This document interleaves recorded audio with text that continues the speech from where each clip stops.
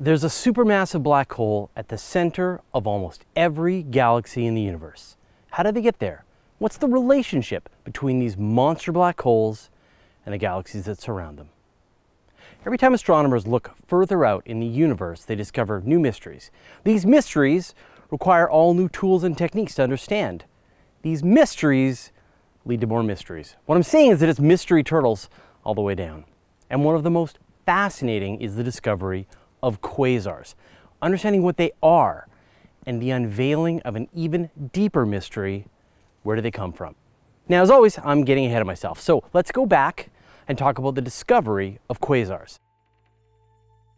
Back in the 1950s, astronomers scanned the skies using radio telescopes and found a class of bizarre objects in the distant universe. They were very bright and incredibly far away, hundreds of millions or even billions of light years away.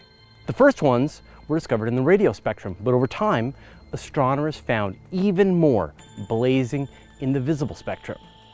The astronomer Hong Yi-Chu coined the term quasar, which stood for quasi-stellar objects. They were like stars shining from a single point source, but they clearly weren't stars, blazing with more radiation than an entire galaxy. Over the decades, astronomers puzzled out the nature of quasars, learning that they were actually black holes, actively feeding and blasting out radiation, visible billions of light years away. But they weren't the stellar mass black holes which were known to be from the death of giant stars. These were supermassive black holes with millions or even billions of times the mass of the sun.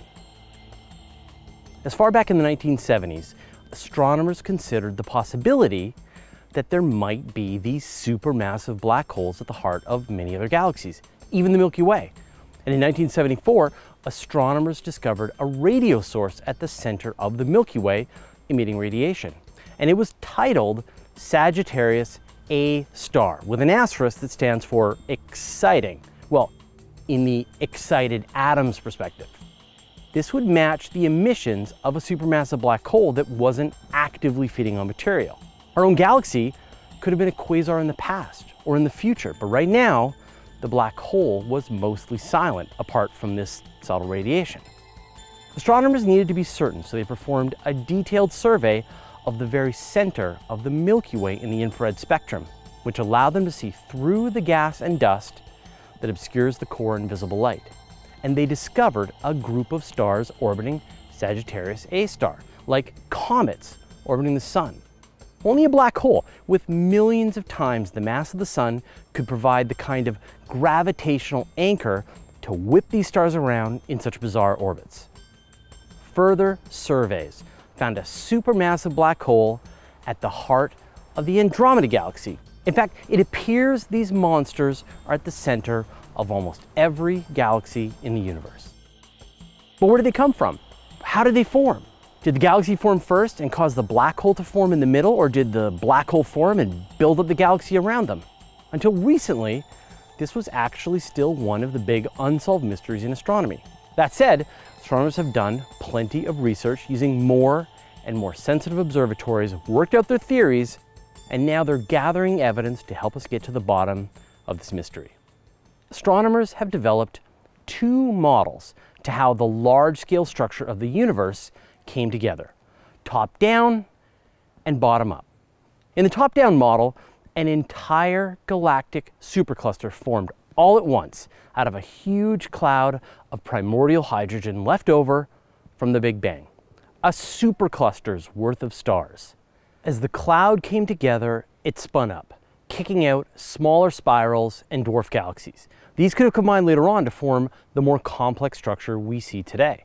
The supermassive black holes would have formed as the dense cores of these galaxies as they came together. If you want to wrap your mind around this, think of the stellar nursery that formed our sun and a bunch of other stars. Imagine a single cloud of gas and dust forming multiple star systems within it. Over time, the stars matured and drifted away from each other. That's top down, one big event that leads to the structure we see today. In the bottom-up model, pockets of gas and dust collected together into larger and larger masses, eventually forming dwarf galaxies and even the clusters and superclusters that we see today.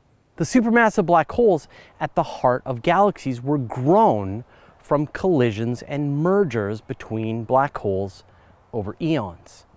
In fact, this is actually how astronomers think that the planets in the solar system formed, by pieces of dust attracting one another into larger and larger grains until the planet-sized objects formed over millions of years. Bottom up, small parts coming together. So which is it? Astronomers think they know the answer now. And we'll get to it in a second, but first I'd like to thank Pablo Petit, Nathan, Dana Baskin, and the rest of our 773 patrons for their generous support. If you love what we're doing and you want to get in on the action, head over to patreon.com/universetoday. Shortly after the Big Bang, the entire universe was incredibly dense. But it wasn't the same density everywhere. Tiny quantum fluctuations in the density at the beginning evolved over billions of years of expansion into the galactic superclusters we see today. Now, I want to stop and let this sink into your brain for a second. There were microscopic variations in density in the early universe, and these variations became the structures hundreds of millions of light years across that we see today. Imagine the two forces at play as the expansion of the universe happened. On the one hand, you've got the mutual gravity of the particles pulling one another together. And then on the other hand, you've got the expansion of the universe separating the particles from one another. The size of the galaxies, clusters, and superclusters were decided by the balance point of those opposing forces. If small pieces came together, then you get that bottom-up formation. If large pieces came together, then you get that top-down formation. When astronomers look out into the universe at the largest scales, they observe clusters and superclusters as far as they can see, which supports the top-down model. On the other hand, observations show that the first stars formed just a few 100 million years after the Big Bang, which supports bottom-up. So the answer is both? No. The most modern observations give the edge to the bottom-up process. The key is that gravity moves at the speed of light, which means that the gravitational interactions between particles spreading away from each other needed to catch up going the speed of light. In other words, you wouldn't get a supercluster's worth of material coming together, only a star's worth of material. But those first stars were made of pure hydrogen and helium and could grow much more massive than the stars we have today. They would live fast and die in supernova explosions, creating much more massive black holes than we get today. The first proto-galaxies came together, collecting together these first monster black holes and the massive stars surrounding them into dwarf galaxies. And then over millions and billions of years, these black holes merged again and again, accumulating millions and even billions of times the mass of the sun, and this is how we got the modern galaxies that we see today. There was a recent observation that supports this conclusion. Earlier this year, astronomers announced the discovery of supermassive black holes at the center of relatively tiny galaxies. In our own Milky Way, the supermassive black hole is 4.1 million times the mass of the sun, but accounts for only 0.01% of the galaxy's total mass. But astronomers from the University of Utah found two ultra-compact galaxies with black holes of 4.4 million and 5.8 million times the mass of the sun, respectively. And yet, the black holes account for 13 and 18% of the mass of their host galaxies. And the thinking is that these galaxies were once normal, but collided with other galaxies early on in the history of the universe, were stripped of their stars, and then they were spat out to roam the cosmos. They're the victims of those early merging events, evidence of the carnage that happened in the early universe when the mergers were happening. And we always talk about the unsolved mysteries in the universe, but this is one that astronomers are starting to puzzle out.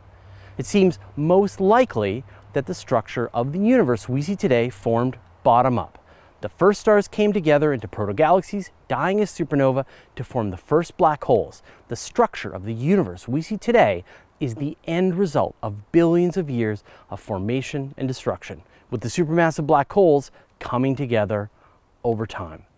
Once telescopes like James Webb get to work, we should be able to see these pieces coming together at the very edge of the observable universe. This was a fun episode, and I know you're fascinated by black holes. Were there any other topics that you'd like me to dig into? Let me know your thoughts in the comments. In our next episode, we look at the Deep Space Gateway, NASA's plans to put a space station out at the moon, which will serve as a stepping stone to the rest of the solar system. It's time for a playlist all about supermassive black holes. First, I'd like to direct you to an interview I did with Dr. Andrea Ghez, who found the supermassive black hole at the heart of the Milky Way, followed by a TED Talk she gave, a response from Michio Kaku about the puzzling mystery, SciShow space video about the black holes, finally, a public lecture about supermassive black holes. And that starts right now. Yeah, you're like sweating profusely, Yeah? and you're in the sun. Oh, really?